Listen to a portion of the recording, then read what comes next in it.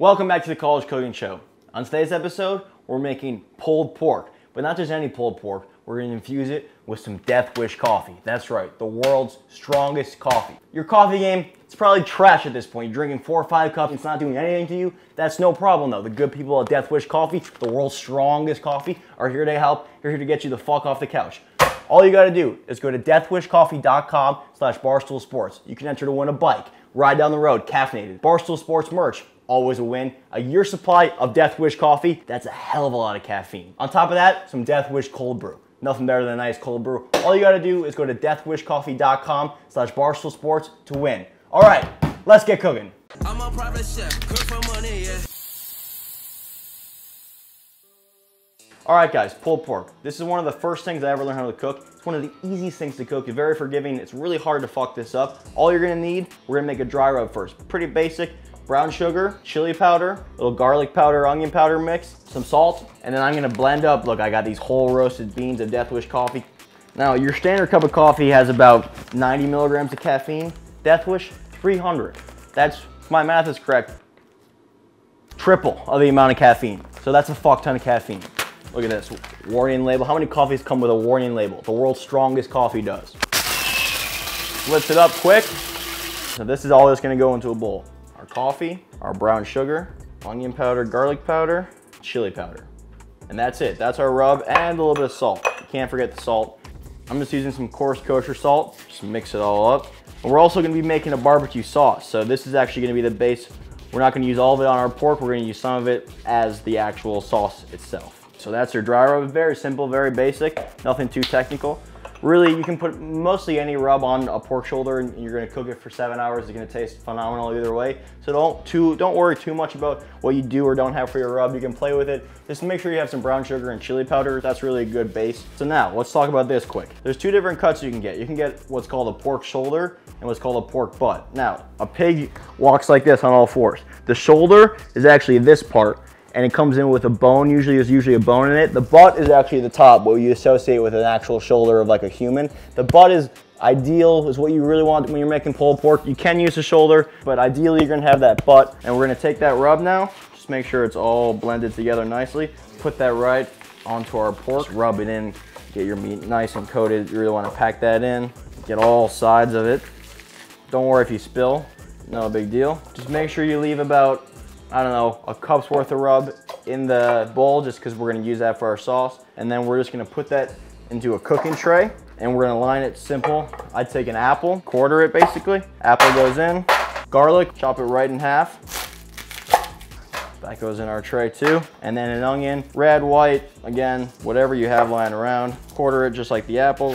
That goes in too. Now that's gonna be our bed. That's gonna keep the pork elevated right off the bottom of the tray, and there's aromatics in there, some sweetness from the apple. You're gonna get a really nice depth of flavor that way while it roasts in the oven for 7 hours, and then pork right on top. And bang, that's all there is to it. Now we're gonna whack this in the oven, 285, like 6.5, 7 hours is perfect. Keep it tented with tin foil for the majority of the cooking. The last hour, I like to take the tin foil off so you can kind of get that nice bark, that nice char on it. If you're smoking it, even better. I mean, that's where you can really get that bark, that char on the outside. But if not, an oven is fine. You can use a slow cooker too, but then you're really not gonna get any kind of char on the outside, any crust, any bark. So I prefer to use the oven. But if you don't have any other option, slow cooker will work. So this is a good thing to do first thing in the morning. Pop it in, don't do anything all day. It's gonna be fine, it's gonna do its thing, it's gonna smell great in the kitchen, and then by the time you come back ready for like late afternoon, it'll be perfect, ready to go. All right, pork's in the oven. Let's talk about barbecue sauce. Making your own sauce is like so ridiculously easy, and I think it tastes so much better that you're almost dumb not to at least try it. All you're gonna need is like that leftover half cup, 3/4 of a cup of the rub, same rub we use for the pork. I'm gonna infuse it with some more Death Wish coffee. This is gonna be like a caffeinated fucking buzz your face off barbecue sauce. We're gonna use the Death Wish cold brew. Let's pop it open right now. I've already had 3 of these today, can you tell? Just get your sugar, spice mix, get your rub in the pan. Why is that smoking?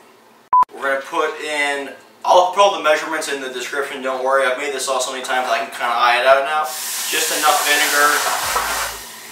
vinegar to kind of cover it. Is what you want. I also like my sauces more vinegary, so it's kind of up to you how much vinegar you want to use. I do prefer that kind of rawness that you get from a vinegar-based barbecue sauce. Give that a stir just until that sugar starts to dissolve. This is a new hot plate, so I'm just fudging it with heat a little bit. But like medium heat, so what you want to do, you don't want anything to start burning. And then the Worcestershire sauce can go in there too. Let that come up to a bubble. So now once it starts to bubble up, I just pour it into a bowl, and I'm going to strain it all through a coffee filter now. Just because we use some coffee grinds in the actual rub. And if we leave that in the sauce, you're going to have that just kind of graininess of the grinds in there. To avoid having to do this step though, just keep the coffee separate from the rub when you make it. So that way we can still use the leftover rub for our sauce, and we don't have to worry about doing the straining process. Probably should have thought of that beforehand, but this works too. Don't worry, you can always innovate your way out of situations. This will get all the grinds out. Bang, so now we have all that flavor. Honestly, now we have double the coffee flavor here because we kind of just almost did a quick brew on that coffee. And look at that, we have a deep base for our barbecue sauce. And then we're gonna add some Death Wish cold brew just to add a little bit more coffee flavor, a little bit more kick. It's gonna thin our sauce out too. And then ketchup. We're basically just putting in enough ketchup to thicken our sauce. So depending on how much you're gonna make, that looks about right to me. And look at this. Now we're just left with a simple, fantastic barbecue sauce. Wow, that's really good.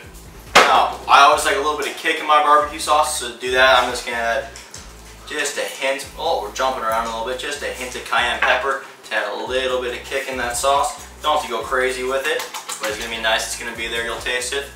Now, our pork's been going 7 hours now. I'm gonna take it out. Let's have a look at that. Oh, that is gorgeous. Look at that. We have all these onions and apples and garlic that have been roasting alongside that. Watch, this is how we're gonna finish off our sauce. Get yourself a sieve on top of the bowl, and then just go in there. I should use tongs, that shit's hot. I'm learning. Go in there with an onion, grab an apple, especially some of that garlic. Even take some of that, just squeeze some of those cloves into that. Oh, fantastic.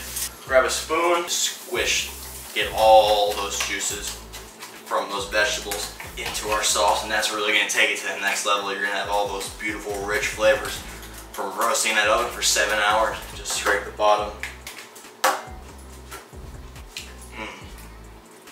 Fantastic. And you can taste that coffee. That Death Wish coffee is right there, really taking it up a notch. Alright man, now this is the money shot. This is the finale.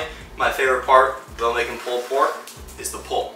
The garlic, you can give it one more squeeze, but make sure you get most of it out. Get all the skins out. But I like to leave some of those onions in there and just pull the onions with my pork. Up to you, you don't have to. And we're leaving all the cooking juices in the tray. I like pulling it right into there and then tossing it about. It should just melt apart. Look at that. It just falls apart. Well, to your liking. I quite like it kind of chunky, more rustic. To each his own on that one. Just pour that fresh barbecue sauce right on top. Yep. Look at how phenomenal that looks.